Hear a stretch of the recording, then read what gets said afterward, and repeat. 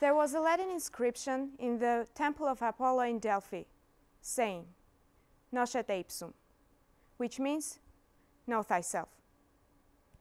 Knowing yourself is the key factor for building your own reality, overcoming life challenges efficiently, and contributing to having improved mental health. Once, I was told that we, humans, are born 3 times during our life. The first time is our physical birth. The second one is the awakening, that is, when we find our purpose in this life. And the third one is our death. I always compare the second birth with the Greek mythology of Labyrinth, where the Athenian hero Theseus' mission is to find and kill the monster called Minotaur that lives in the labyrinth. And after that, finding his way out of there with the help of the thread that is given to him by the Cretan princess Ariadne. The searching phase of our life is the labyrinth, and self-recognition is our mission there. That is, to look within ourselves, find the fears and problems that keep us away from the life that we want to have, and try to find solutions for it. In my life, I've happened to meet my monster. And that was when, last year, I was diagnosed with stage 4 Hodgkin's lymphoma, a type of blood cancer. I was supposed to feel frustrated, but surprisingly, I faced the reality and fought my battle with my monster. Before the treatments, I used to overthink quite a lot regarding unnecessary issues that were full of self-hatred and feelings of worthlessness. Those feelings put me at the edge of despair. I felt trapped within my own labyrinth. But why it is so? And what is the awakening? How does it connect to self-recognition? The thing is that the lack of self-awareness makes us compare ourselves with others, put ourselves down, and sometimes do things that we indeed do not want to do. What is the reason of that? Why do we belittle ourselves? Why do we limit our potentials? It is because we do not know who we are. Right at the moment, when we step at the threshold of self-recognition, we start to know each layer of ours and begin to understand the reality. And that is the first step, the awakening, which is followed by the second one, killing the monster.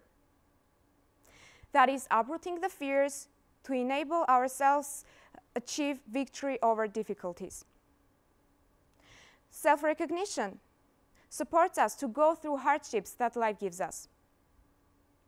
Otherwise, life will keep repeating the same scenario over and over again until the moment we learn the lesson that is meant for us to learn.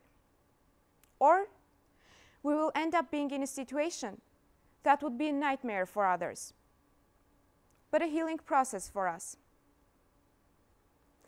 Such process for me were my treatments.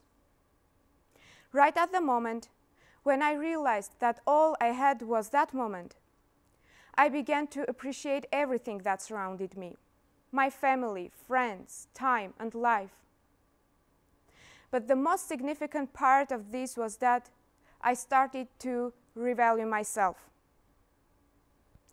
Back then, little did I know that every single day was meant for me to learn a little bit more about myself, to use my time more productively and positively, rather than waste it on negative thoughts and unimportant ideas. Despite the medications, there was also another healing tool for me: silence. As I was being cured at hospital, all I had was silence. One of my favorite poets, Rumi, once wrote, "There is a voice that doesn't use words. Listen." And I listened. We do not need actual words to comprehend the wisdom of life. Silence has it as well. All we have to do is to listen. All those months that I wish I will never experience again made me feel like a plant growing out of the seed. It was tough and amazing at the same time. As a result, the monster died. The victory of this challenge was self-recognition full of self-discoveries. This step was followed by the third and last one. And for that, Ariadne's thread comes for help. In our case, that is mental health. Self-awareness reduces mental stress and supports us to go through the hardships that life gives us. In 2018, the Journal of Health and Reviews published an article about the research that aimed to find the connection between self-knowledge sources and mental stress. The findings revealed that there is a notable and negative correlation between self-awareness and mental disease.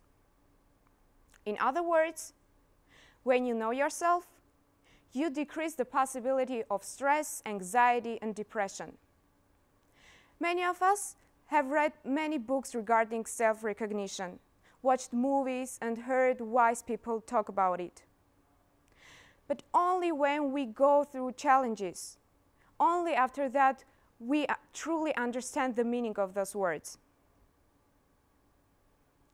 Knowing yourself supports you to create your individual reality, remove life barriers, and be mentally stable to face the difficulties.